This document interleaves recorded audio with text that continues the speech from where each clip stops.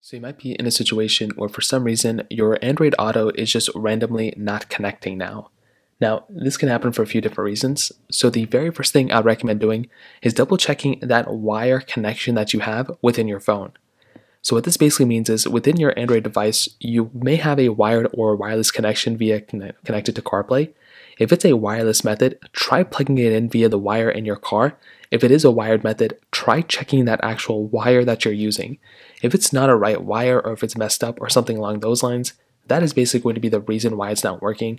The wireless method sometimes can be a little faulty, but try double checking that wired method or the wire itself and try seeing if that ends up, kind of being the problem. Now, if that doesn't end up working, try making your way over to your settings application of your Android phone, and you want to go ahead and find the CarPlay, and you want to go and find the Android Auto settings.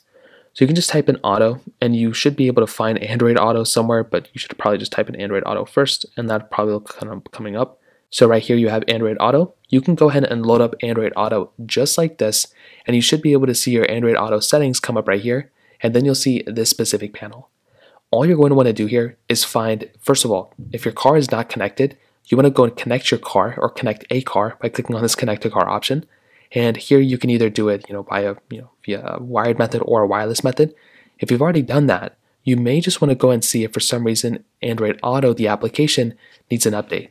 So try going back into your Android Auto, your Google Play Store right here, and go and type in Android and go and type in Auto just like this.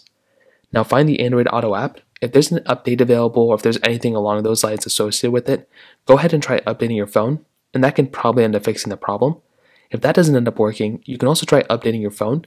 So make your way over to your settings application of your phone, click on software update, click on download and install, and literally just download and install the latest update, and that could probably end up fixing the problem as well. So that pretty much covers it up for the most part. If you have any other thoughts or questions, let me know in the comment section below. Hit the like button, that would mean so much, but definitely hit that subscribe button. More importantly than everything else, I love every single one of you guys. Hopefully I'll catch you guys in the next video. Peace out.